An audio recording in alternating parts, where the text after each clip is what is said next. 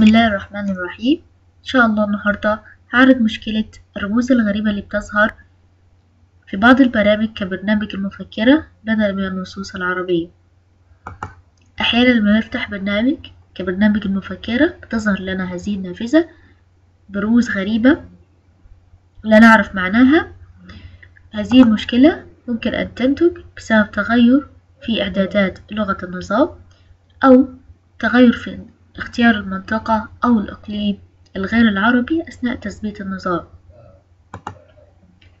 حل المشكلة دي: نذهب لقائمة ابدأ ثم لوحة التحكم، نختار المنطقة واللغة ثم نختار التبويب الإداري، وأخيرا نختار تغيير اللغة المحلية. إن شاء الله نبدأ. نذهب لقائمة ستار، نختار كنترول بانل ثم المنطقة واللغة region and language، نختار آخر تبويب الإداري administrative.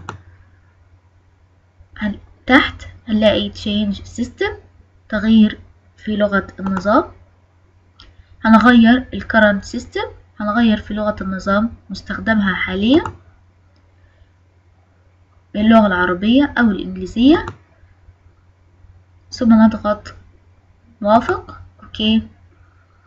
السلام عليكم ورحمة الله تعالى وبركاته.